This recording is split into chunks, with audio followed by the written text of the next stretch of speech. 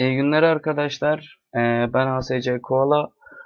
Oyuntasarım.com.eu için bir adet ders çekeceğim Unity 3D için. Unity 3D'de yapılan oyunları biliriz. Neyse. Ee, FPS oyunlarının vazgeçilmezi olan yerden silah alma olayını çok basit bir şekilde yapacağız şimdi sizlerle. Ben bir terrain oluşturmuştum işte birkaç düzenlemeyle. Ben silah koymadım şimdi. Siz 3 boyutlu indirdiğiniz veya yaptığınız şeyleri yaparsınız. Silah yerine ben küp ve top kullanacağım. Bu top oyuna başladığımızda ilk elimizde olacak şey silahımız olsun. Neyse. Hmm, Create Game Object deyip bir de küp ekleyelim. Küp hop hop hop. Şöyle aynı hizaya koymaya çalıştım. Bu küpe de mavi atıyorum. Bir de bu küpü duplicate deyip şey yapalım. Ee, Klonlayalım ve bu biraz büyütelim. Bu bizim içine girdiğimizde yani yerdeki silahımız olacak. Bu silahı işte yerden almamız gerekecek. O yüzden şimdi pardon hastayım biraz. Başladığımızda gördüğünüz gibi hiçbir şey elimizde değil. Bu silahlarımızı öncelikle kendimize bağlamamız lazım. Create empty diyorum.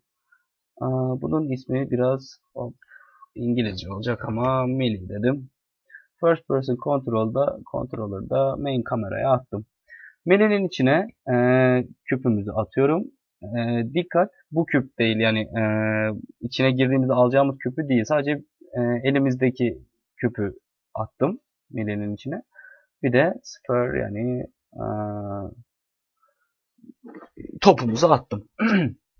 Neyse.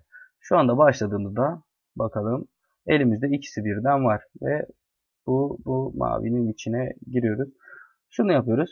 Buna is trigger diyoruz. Dışarıdaki küpe. Kendimizdeki küp is trigger değil. Bu is trigger. Şimdi JavaScript oluşturalım bir tane. Silah alma diyoruz. Hop. Mono develop açılıyor. Hop. Buna ok dedik.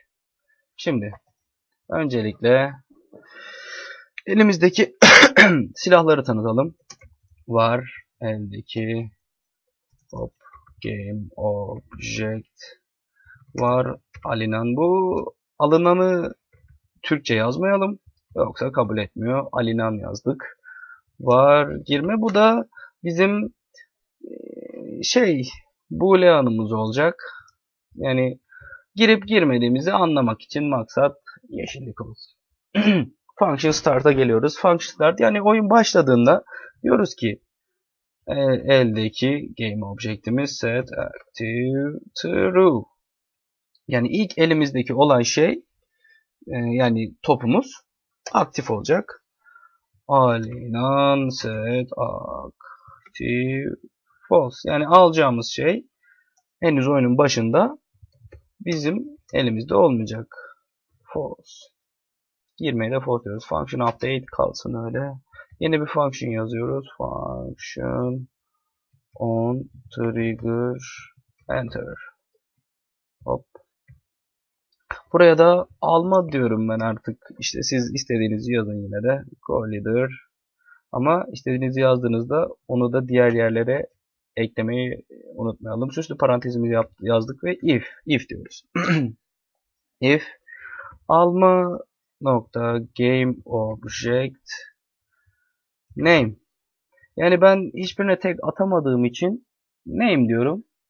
Alacağımız şeyin adı neymiş? Küpmüş. O yüzden buraya küp yazıyorum. Eğer sizinkinin ismi farklıysa mutlaka onu kendi ismini yazmanız lazım. Evet, if.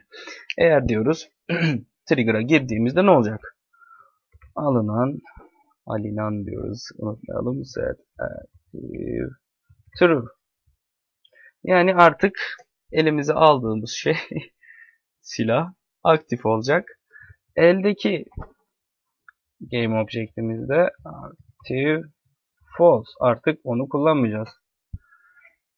Girme yani girdiğimiz belli olsun. Hop true ve son olarak destroy. Yani isterseniz bunu kaybetmeyebilirsiniz ama pek de işinize yaramaz yani. Game object. Destroy. En sonunda da yok olsun diyoruz. CTRL S dedik ve kaydettik. Silah alma. Bunu first person controller yani player'ımıza attık. Evet. Gördüğümüz gibi çalışıyor. Elimizdeki silahımız bizim topumuz olacak. Hop. Alınan silahımızsa küp olacak. İlk deneyelim. Bakalım. Elimizde sadece kırmızı top var. Peki bunun içine girdiğimizde ne olacak? Artık elimizde mavi silahımız var. Küpümüz var. Gördüğümüz gibi bu kadar basit. İsterseniz bu küpe animasyon eklersiniz. Kendi etrafında döner. Yani bu küp demeyeyim. Sizin yerden almak istediğiniz silah olsun. Ben hani böyle basit olsun diye böyle yapmıştım. Bu şekilde arkadaşlar. Bunun skriptini oyuntasarım.com.neu'da paylaşacağım. Burası yeni açılmış bir forum. Yeni açtık. Desteklerinizi esirgemeyin inşallah. Yani e, öyle yani. Bu kadar. Başka diyecek bir şeyim yok. İzlediğiniz için teşekkürler. İyi akşamlar.